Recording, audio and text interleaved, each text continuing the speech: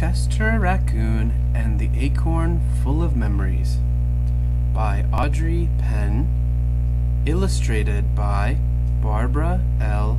Gibson.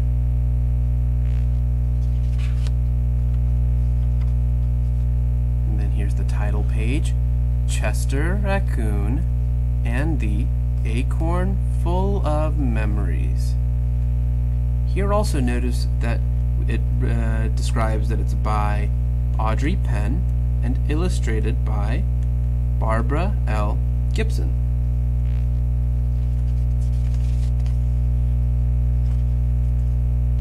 And here we have the dedication page. Let's see what it says. For Thistle, Shadow, Lemur, Chloe, and Terry, you were loyal and loving and our best friends. We will love you and remember you in our hearts forever. Your water bowls are always filled.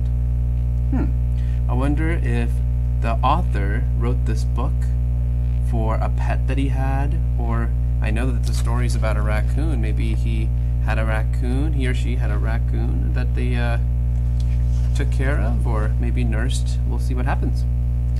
For Mom, Dad, and Karen, 3 acorns and many memories.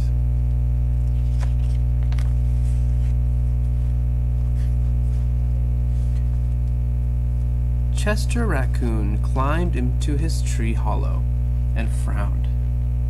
Skittle Squirrel didn't come to school today, he told his mother. Owl Teacher said he had an accident and wouldn't be coming back. What's an accident? Ooh. An accident is something that happens that isn't supposed to happen, explained Mrs. Raccoon. She lifted Chester onto her lap and folded her warm, loving arms around him. Did Owl Teacher say anything else about Skittle Squirrel? Did she say he died? I think so, said Chester, but I don't know what that means either. Mrs. Raccoon thought for a moment. Do you remember what happened to old Mr. Beaver? Chester nodded. His heart quit beating and his body didn't work anymore. That's right, Mrs. Raccoon told him. That's what happens when somebody dies. She put a comforting arm around Chester's shoulders. That's what happened when Skittle Squirrel died. He looks very sad, doesn't he?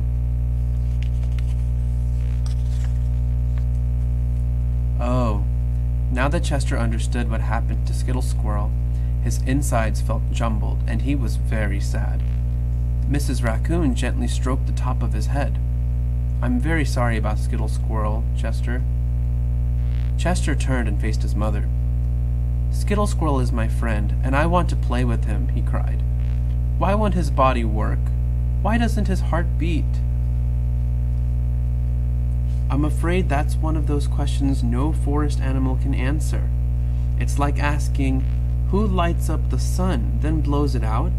Or, who collects the pieces of the moon when it disappears, then puts the pieces back when it's full? I know what you can do. Why don't you make a memory of Skittle Squirrel? That way, you'll never forget him.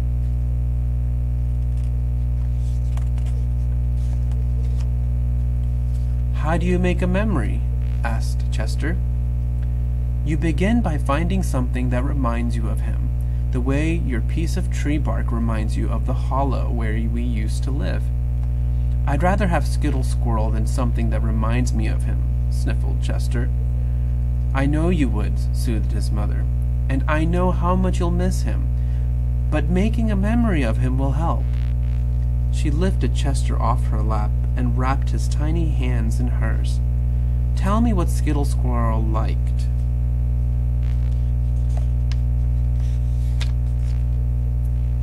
He liked butterflies, Chester said thoughtfully, and acorns. Butterflies and acorns, his mother repeated out loud. And where was Skittle Squirrel's favorite place to play? The butterfly pond. Mrs. Raccoon bent down and kissed Chester on his forehead. Chester's ears twitched and his muzzle blushed. Let's go see if butterflies and acorns can help make us make a memory of Skittle Squirrel, shall we? She asked him. She led Chester outside, picked up his little brother Ronnie, who had his curious little nose inside an anthill, and walked the two cubs down the wooded path toward the butterfly pond. On their way to the pond, Chester's best friend Cassie popped out from behind her tree. "Where are you going?" she asked Chester. "We're going to the butterfly pond to make a memory of Skittle Squirrel. Want to come?" "Okay, but I don't know how to make a memory." "You find something like my piece of tree bark, only it's not tree bark because it has to do with butterflies and acorns, and it's something that reminds you of Skittle Squirrel." "I can do that," said Cassie. As the 4 raccoons scurried toward the pond, more and more of Skittle Squirrel's friends asked if they, too, could come along and make a memory. Before long, 2 deer, 6 skunks, 3 possums, 14 rabbits, badger, a bluebird, 6 mourning doves, a green snake, 22 mice, 4 squirrels, a beaver, and 2 chipmunks walked, crawled, slithered, hopped, and flew to the edge of the pond. Look at all these animals. Oh my goodness. They're all coming to remember Skittle Squirrel.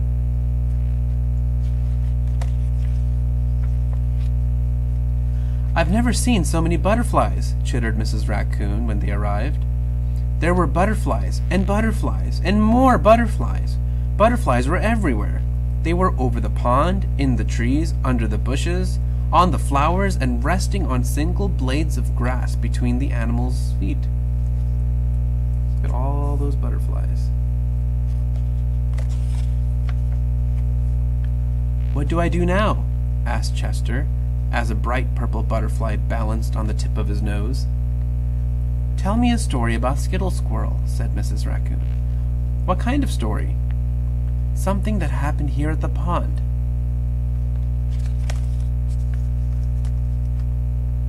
Chester scrunched his nose thoughtfully, and the butterfly flew away. "Once when we were playing here, about a gazillion butterflies landed on Skittle Squirrel, all at the same time. He was so covered in butterflies, you could hardly see his fur. He thought that with all those butterflies standing on him, he could fly like they do." Oh my goodness. Apparently, he thought putting a bunch of butterflies on him will allow him to be able to fly. Now we know that's not how it works. So he took a running start and jumped into the air when he got to the edge of the pond. He landed splash on his belly, and all the butterflies flew off. He dripped all the way back to his tree.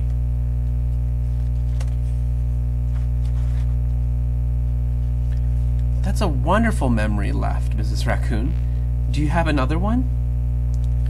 "Well, one day Skittle Squirrel made us all late for school because a caterpillar was turning into a butterfly, and he wouldn't let us miss it. We all watched the butterfly come out of its chrysalis and spread open its brand new wings. Skittle Squirrel was so excited, he told all the other butterflies what happened, even though they already knew." "That's a lovely memory," agreed Chester's mother. Isn't that amazing? They were all watching in amazement. Suddenly, Chester looked sad. One day after school, Skittle Squirrel came here and buried all of the acorns he had collected for the winter. But when he wanted them, he forgot where he had buried them. He really loved those acorns. Everyone in school helped him look for them. "Did he find them?" asked Mrs. Raccoon. Chester shook his head. No. Oh man, have you guys ever, buried a time capsule, or have you ever hidden something in a room and totally forgot where you put it? I know many times where I take something and I put it in a very safe place and forget where that very safe place is.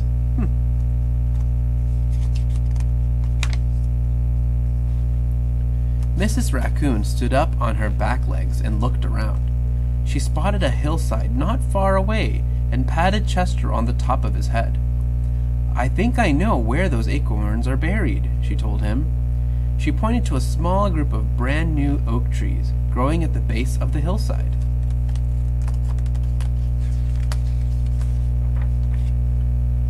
"Those are skittle squirrel trees," shouted Chester when he saw the young trees for himself. "The forest made a skittle squirrel memory." "I believe it did," said Mrs. Raccoon. "Those trees, your stories, and the butterflies all make wonderful memories of skittle squirrel." Wow, that's amazing, isn't it? Chester suddenly noticed a beautiful black and orange butterfly on the ground beside his front foot. When it folded its wings, he saw the acorn beneath it. He gently and carefully lifted the acorn and butterfly off the ground, held his breath, and waited patiently until the butterfly flew away on its own. He clutched the acorn in his front paw and looked up at his mother. "This acorn is the memory I'll take home," he told her. "I'll keep it with my special piece of tree bark.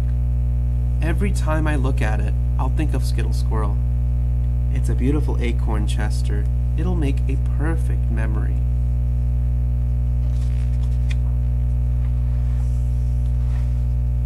With the acorn securely clutched in his paw, Chester scampered over to the Skittle Squirrel trees and placed a kissing hand on each new tree trunk. "I'll never forget you, Skittle Squirrel. Thank you for being my friend." There he is, as he places a kissing hand on each of the new tree trunk. The end. What a great story.